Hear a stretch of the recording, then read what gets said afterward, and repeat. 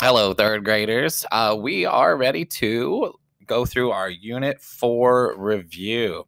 This unit has actually gone kind of quick compared to some of the other ones before it, but we're ready to review those things. Remember, this will be kind of a longer video with lots to do, but then, of course, there's not going to be a math journal page for you to do. So this video serves both purposes. Make sure you have a notebook or a dry erase board and a marker right by you.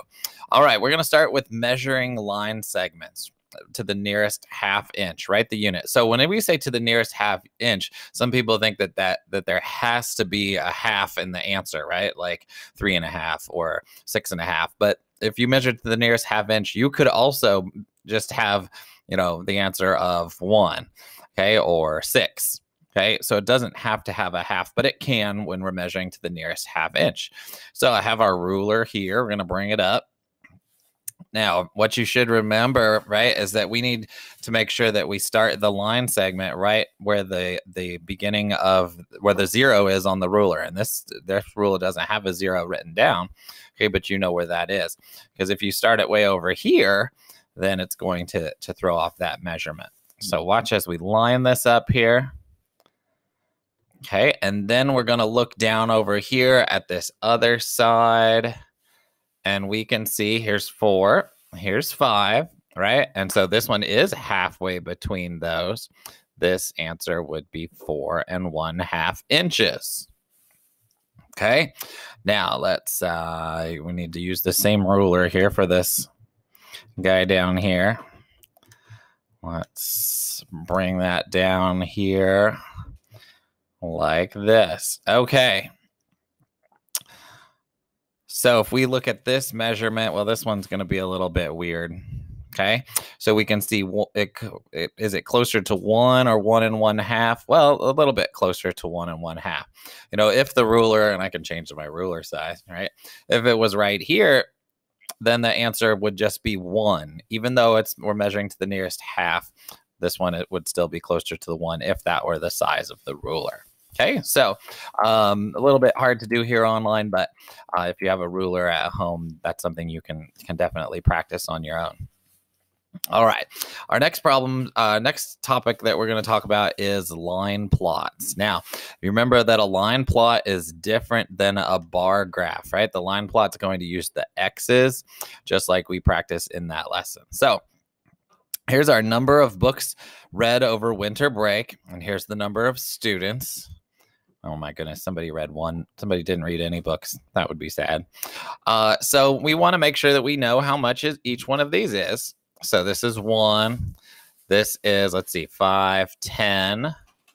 How much is that? How many people read 2 books?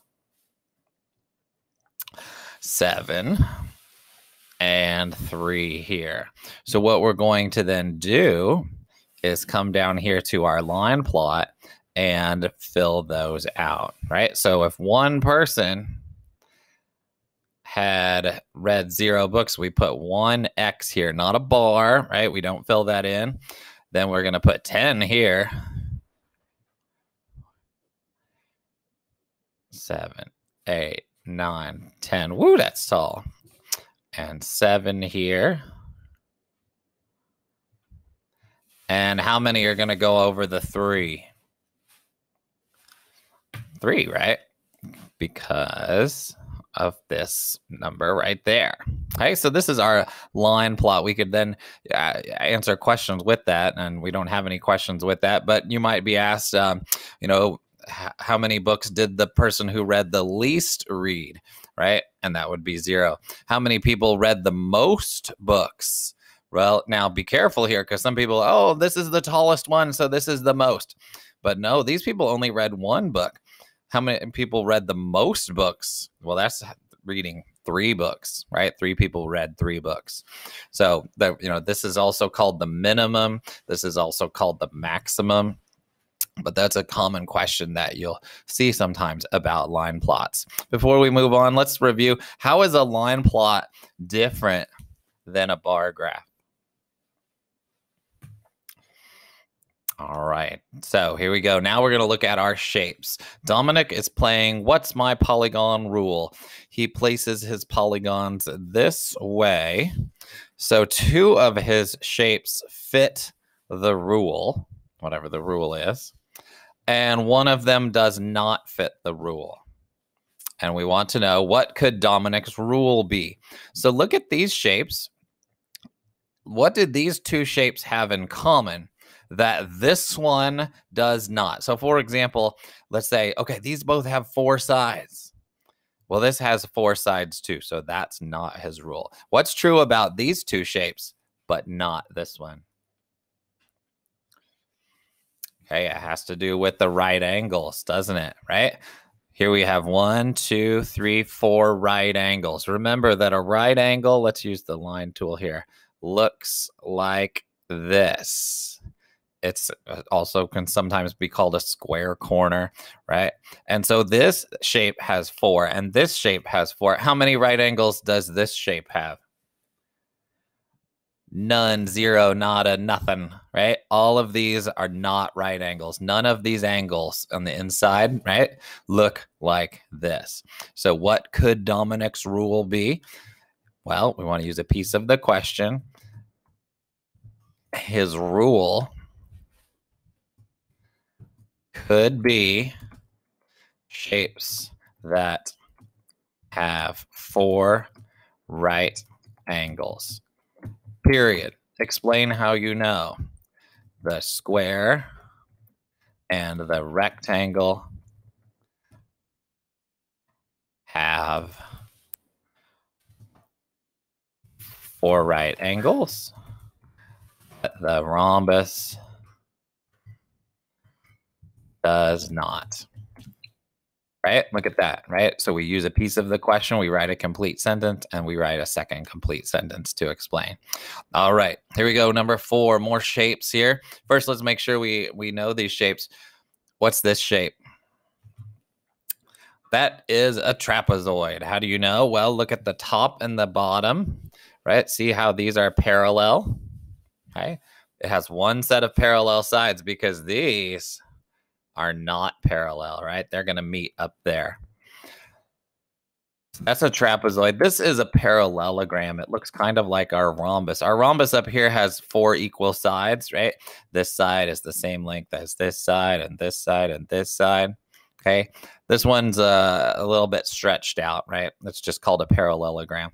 How are these shapes alike? Okay, they have, some people might have said 4 sides. They are quadrilaterals. They have at least 1 set of parallel sides. This has one set, and this has 2. So they are alike because they both have, we'll go with 4 sides, period. Right? Capital and period. How are they different? All right. Look at those 2 shapes. How are they different? Okay. One is a trapezoid. One is a parallelogram. One has, what else could we say here? One has 1 set of parallel sides. One has 2, right? Don't just say that they have different names. Okay. You need to be able to explain that. One shape is a trapezoid and the other is a parallelogram.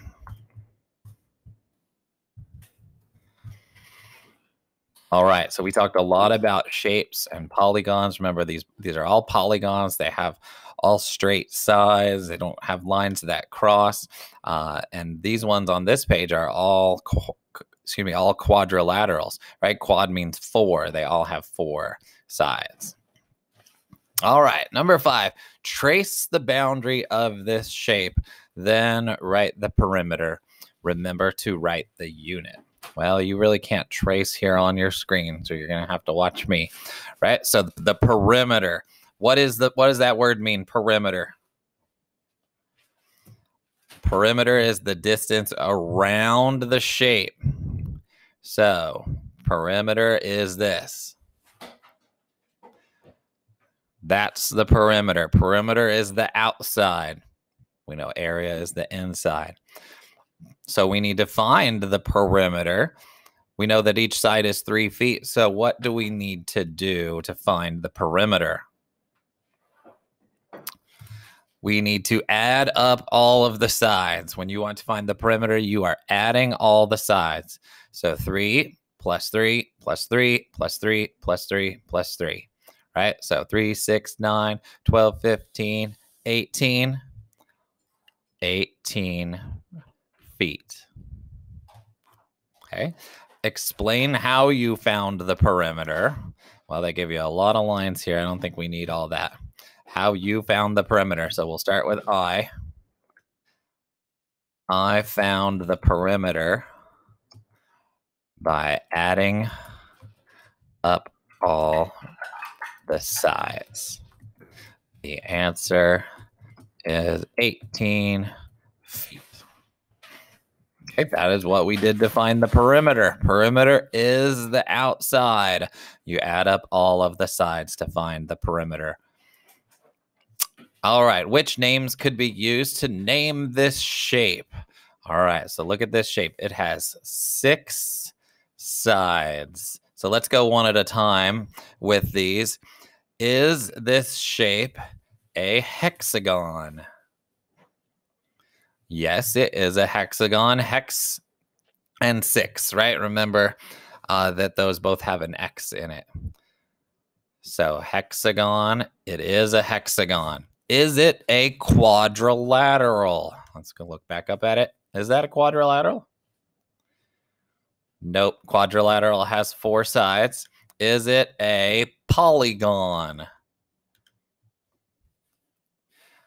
It is a polygon. It's a polygon because it has all straight sides. It's a closed shape. There's no extra pieces, no crossing. So this one is also right. Is it a pentagon? Is that a pentagon? No. How many sides on a pentagon? Do you remember? There are 5 sides on a pentagon, right? So a regular pentagon looks like home plate if you've ever played baseball, right? There's a pentagon. All right, number 6. Find the perimeter and the area of the rectangle. Is this the last page? Wow, this has gone fast. There will be several on the test similar to this question. All right, well, that means it's important. So we want to find the perimeter and the area. So for the perimeter, we just talked about it. We're going to go around the outside, right? And we're going to count as we go. Okay, so to find the perimeter of this shape, we're going to trace the perimeter. Here we go. 1, 2, 3, 4, 5, 6. So this side is 6. So what is this side over here? It is also 6. Okay, 6 centimeters, right? We know we're in centimeters here. Now we need to do the top and the bottom. You tell me. How long is the bottom? It is 3 centimeters, right? So 3 and 3. What is the perimeter of this rectangle? Well, 6 plus 6 equals 12, and 3 plus 3 equals 6. All right, I'm adding up all of the sides. Now I can put these together. 12 plus 6 equals 18. Okay, if you didn't say 18, either 2 things are possible. Either you didn't add up all the sides, right? Maybe you tried to just add 2 of the sides, or you didn't add them correctly. Don't try to do this. Don't try to stack them in a giant stack like that. That rarely works. Okay, break them into groups, right? These groups and these groups, or add 2 and then add 2 again, right? Don't stack 4 numbers on top of each other. All right, now let's find the area. The area is the inside. right? The area is the inside. So what is the area of this shape? Okay, the area is 18, which is kind of funny because that was the perimeter as well. Okay, the area is 18. Why? How did you find the area? How did you find what was in the middle? Okay, there are two ways. The first way is to count the boxes. 1, 2, 3, 4, 5, 6, and you will get to 18. The second way is to think of this like an array, right? It is 6 rows, and each row has 3. So 6 times 3 is 18. Okay, it's not very common that the area and the perimeter are the same. Okay, so don't expect that in the future, but sometimes they are. Let's do another one with the area and the perimeter. So let's take this right here, and we will say, excuse me, that this side is 4 inches, and this side is 10 inches. And if we have to find the perimeter and the area, okay, now I'm going to tell you, people, when they're finding the perimeter, sometimes people know, okay, perimeter is add. So 10 plus 4 is 14. But that is not the perimeter. Why is that not the perimeter? That doesn't take care of all of the sides, right? That's only 2 of the sides, but for perimeter, you have to find all of the sides, right? So we're not going to stack these numbers, 10 plus 10, and then 4 plus 4, and then add those 2 pieces. What is the perimeter? The perimeter is 28 inches. 10 plus 10 is 20. 4 plus 4 is 28. And 4 plus 4 is 8. And those equal 28. All right, the area. Now, there's no boxes in here, but we can imagine that there would be 4 rows. 1, 2, 3, 4. And each one would have 10. So if we think of it like an array, we could count all the boxes, but that kind of gets long after a while, but it's a good strategy, and you should do that when you're doing your test to check your work. But we could also do 4 times 10. So what is the area of this shape? The area is 40 inches squared. This little 2 right here means is how we show that we're talking about squares and not just length. All right, last problem down here. Okay, several parts here. This is our rectilinear shape. Remember, we did that recently, right? It's like our swimming pool, okay? And we were going to try to find the area, or we could find the perimeter of this, okay? And so what we want to do first is to divide this into 2 rectangles. Right. And once we do that, then it's not too bad, right? We just now have to find the area of each one and then be able to put them together. Okay, so the area of this one, I could count all these 1, 2, 3, but I'm going to count how many rows there are 1, 2, 3, 4, 5. So now I know that I can do 3 times 5. What's the area of this bigger rectangle? The area is 15. And what's the area of the smaller rectangle? Should have said 8 square centimeters. So we can fill in these answers down here. 1 rectangle is 15. 1 is 8. And so what do we need to do to find the total? Well, it tells you right here. We're going to add those up. So what is the total area of that whole shape? 23 square units.